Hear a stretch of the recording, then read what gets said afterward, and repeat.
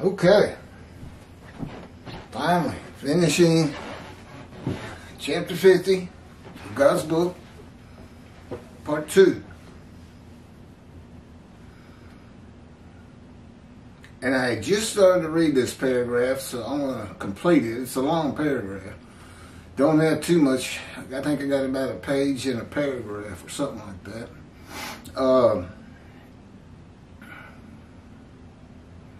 God's book. Oh, the preamble. God's book. Dictated to me by God himself. His spirit is lit upon me, and God is in his spirit. Isaiah 11. Spirit of God alights upon the twig of the shoot of the stump of Jesse. Because just as well as read, the Spirit of God and God lit upon and entered the twig of the shoot of the stump of Jesse. Stump of Jesse being King David's father. I'm a twig in an ancestral tree of King David. And Orthodox Judaism believes God dictated the Torah, the first 5 books of the Hebrew Bible,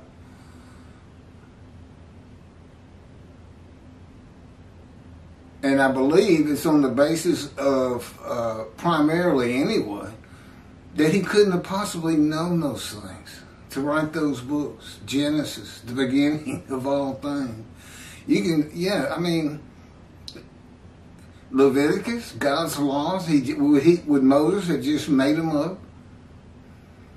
If he was writing it by himself? Of course not. No one, no rabbi today at the face of the earth knows the knowledge that's in this book. They just don't. It's scripture. It's brand new. It's God interpreting his book, the Hebrew Bible, and he did. He dictated to each of the prophets their books. Their books. They couldn't have known the information he was having to put down, and and especially Isaiah 53. It has got so many purposes. You know, there's no way Isaiah just woke up and came up with all that on his own. And it fits with Jeremiah 31. Basically, he had men, one way or another, write every book of the Hebrew Bible. The entirety of the book is God's Word. Do not take from it. And notice, do not add and do not take away anything throughout the Hebrew Bible. I think that's, if they didn't know that God wrote the book of the prophets and the writings, they might not think that applies to them. Is that why they think they can take from them and add to on Isaiah 53? Yeah, they shouldn't have been doing that anyway. Still false teaching. Deceitful to your flock, if you know better. And I can't imagine Jews for Judaism can read that commentary and with a straight face say, oh yeah, that clearly is Isaiah 53. World exaltation is required, of course. That's not in the Hebrew Bible.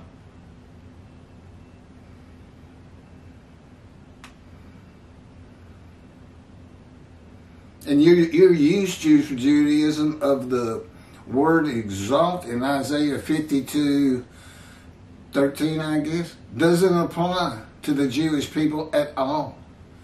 It applies to the man described in Isaiah 53. 13 through 15 are in quotes.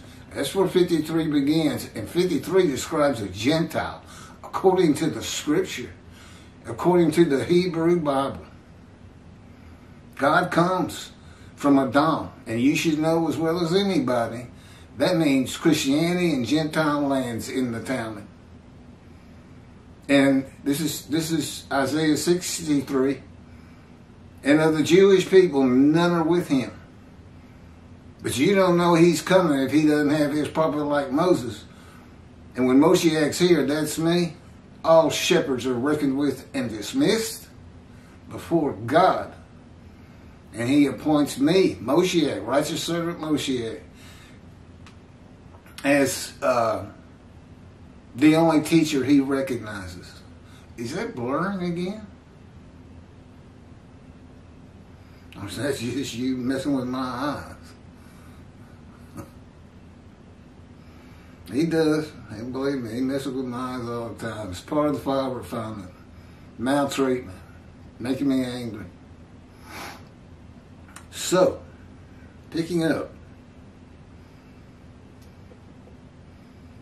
Yeah, I couldn't know this information.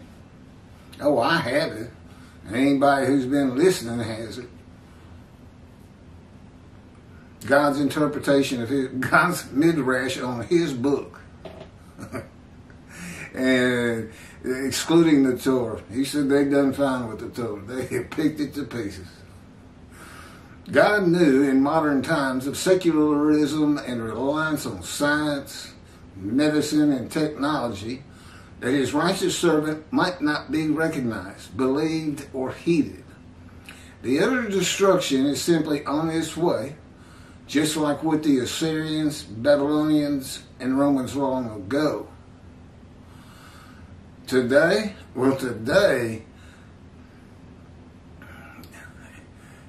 it's on the verge of going to war again with the Middle East. There's some great articles out there right now. Go to the Jerusalem Post. And in particular, it has to do with Iran and how they use the terrorist organizations to get closer to destroying Israel. Now, he's here. And if everybody's just going to stick their heads in the sand and ignore who I am, after the scripture I have given, the proof that God has given me, if that's not enough for you to heed his prophet and listen to him, that's what he told Ezekiel. They don't listen to you, they don't listen to me. That's because if you don't listen to the prophet, you can't hear God speak. He speaks through them and has them and me speak the words he wants me to speak in the tone and manner he wants me to say them. I'm just the servant, and he has absolute total control of me. Today that may be Islam. Well, again, go see the Jerusalem Post. God in his creation is his creation. Absolute power and absolute knowledge, and he is his creation. That's how he defines himself. That's what he tells me to say.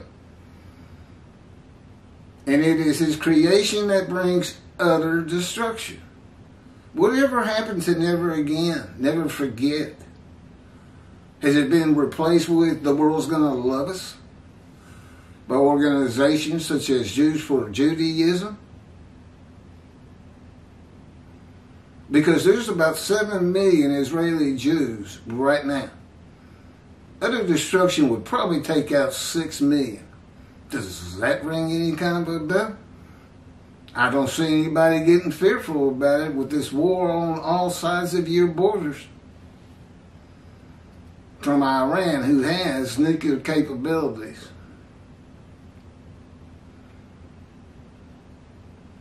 Or could have it very quickly. You don't think they could sneak it by the U.S. and the Mossad? Better hope so. I wouldn't rely on that. I don't want to get God in Israel, and he doesn't come without me. As quick as I could. He may decide, if everybody is sticking their head in the sand, he may decide to just leave and let the utter destruction happen. Because the utter destruction comes if his messenger Elijah does not clear the way. And I handle that rule myself. I can't believe you haven't built a temple on Mount Zion. It doesn't have to be on the Temple Mount. I know all the problems with that. He doesn't want the Temple Mount anyway. He says it's too small, tainted with Islam, and Jordan controls it. unless his righteous servant recounsels.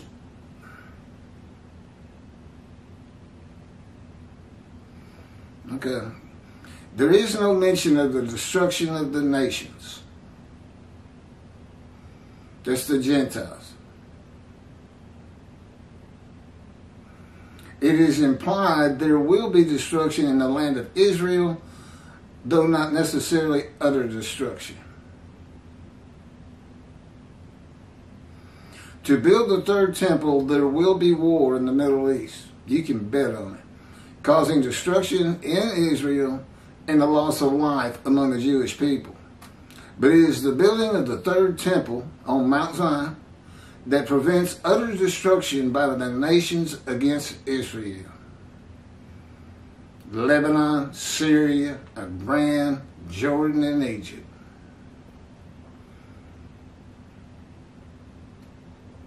Never again, never forget. Did you think that was going to happen to you? The Holocaust? Are you just kicking back saying it's going to be okay, the world loves us? Well, anti-Semitism's up. And Moshiach's here, and there's no Messianic heir that's supposed to come with me. Defeating the enemies of the nations that come against Israel and the sanctification of Israel as a land and people blessed by God with his presence in his sanctuary is how utter destruction is avoided in the awesome, fearful day of the Lord.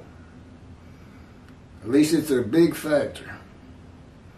A day that is not one day, but the days beginning in 1948 when the Jewish people returned.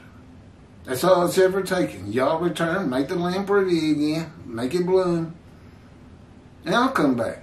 He wants to live amongst his people as he lived amongst the Israelites in their tents.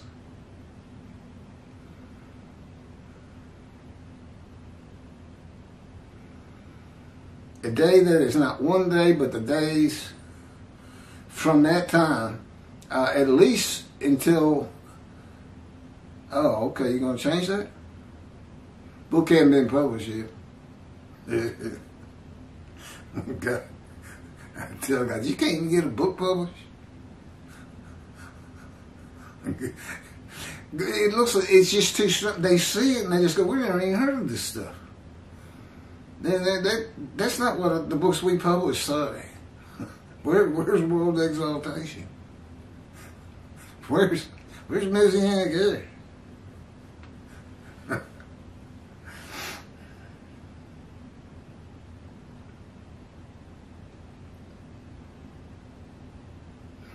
A day that established is and makes certain that the Jewish people will never be defeated and uprooted again from the lands of Abraham as provided in Jeremiah 31 and in Ezekiel in the covenant of friendship, which I think is chapter 34 and 37. You can find that. Never defeated and dispersed again or utter destruction. I know there's Jewish people listening to this. At least tell your rabbi about it. See if he gets interested. Well, maybe I'll check it out. I think they have a responsibility to. But that's just me. God's righteous, and God's having me say it.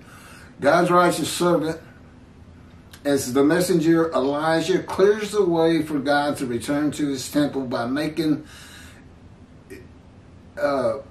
instrumental in having the third temple built. He says, I'm coming back. Malachi 3, his last words to the prophets before he stops speaking to them. Gonna send my messenger before me to clear the way, and I'm gonna return to my temple. Is it temple? Sanctuary, I think. That might be the covenant of friendship, where he says he will place the temple there. Well, he does it. How does God do anything? He has a man do it for him. Or he does it through that man, as he did, needed an ark. Had Noah build it. Anyway,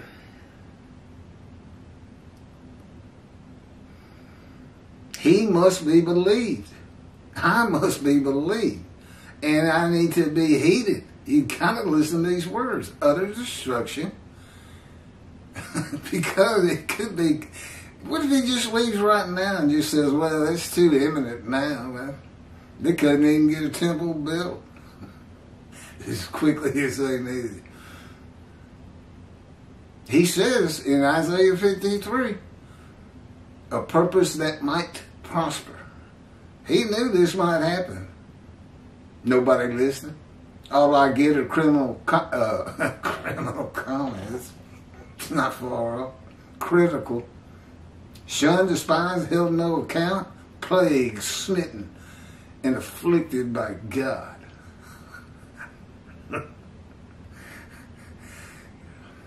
It's like they never even tried to figure out why would that be. I swear that it's like they think a man like a deeply religious man like Jesus is coming. It's a real sweetheart. You think Moses was a real sweetheart? He killed a man in anger. Ezekiel said, I went in the fury and bitterness of my spirit in the hand of God. He was in the fire of refinement too. You do get furious and bitter. I've tried to quit. I've told him to get the hell out of me and out of my house. He just hurt me so much. He just laughed. And his spirit will say, there's nothing you can do about it. You can't tell him to leave stuff there. Yeah, they pile on me.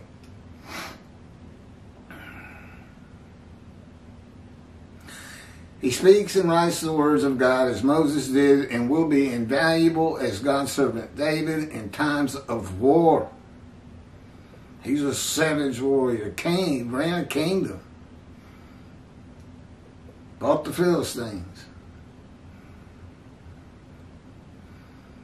Y'all got the enemy living in your borders. Hell, they're funded by Iran through terrorist groups like Hamas. He speaks in the, okay.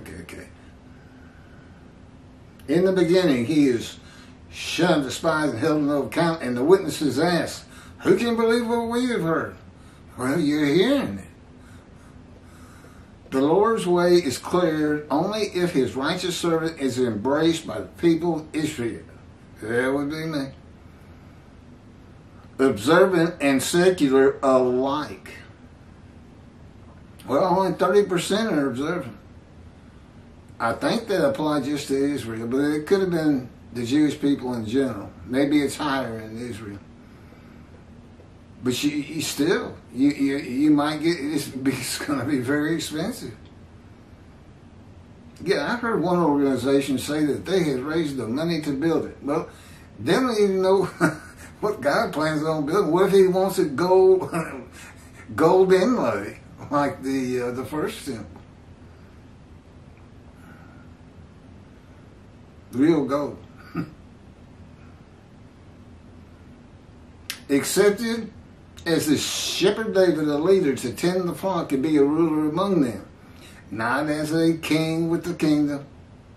He is made suitable for God's purpose, which might prosper in the same manner Ezekiel was to be a prophet, through a fire of refinement in the hand of God, by the Lord's words and power of chastisement, maltreatment, punishment, wounding, crushing, and bruising.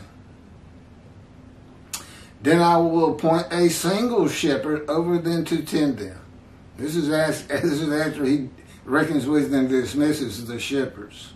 He's going to appoint one shepherd, and that's me. My servant David, which is Moshe. That's how he refers to Moshe.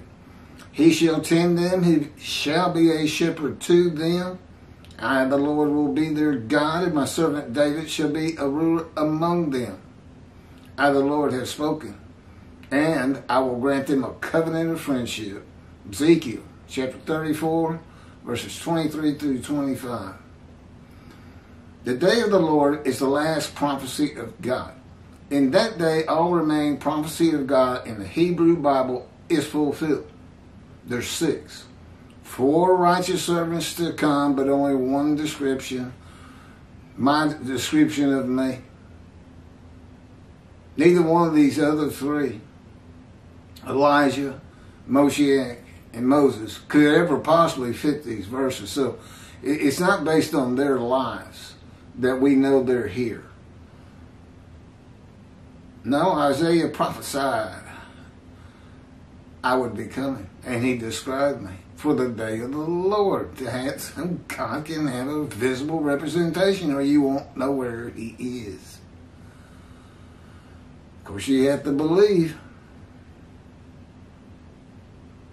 The sending of the prophet like Moses, the descendant of King David, and Elijah, with the delivery of the new covenant of Jeremiah 31, of sin forgiveness, and the covenant of friendship are all fulfilled in one man God calls my righteous servant, and that would be me.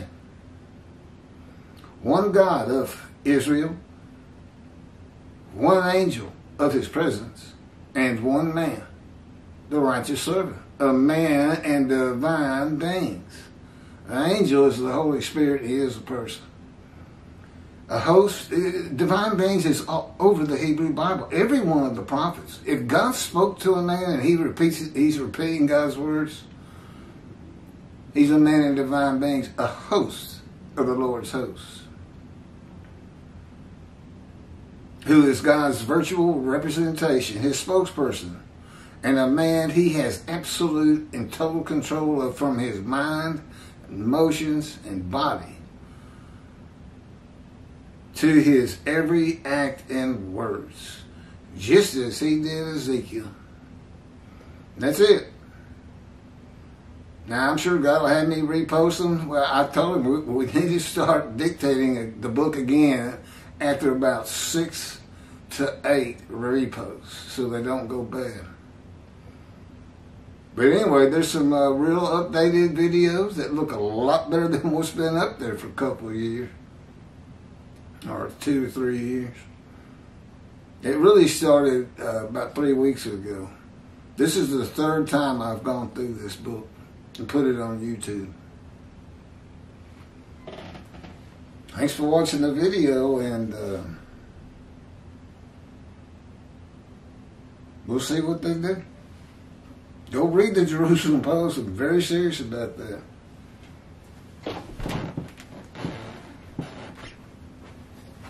Got it? You still here? Oh, there you go. Okay. Yeah, he's still here.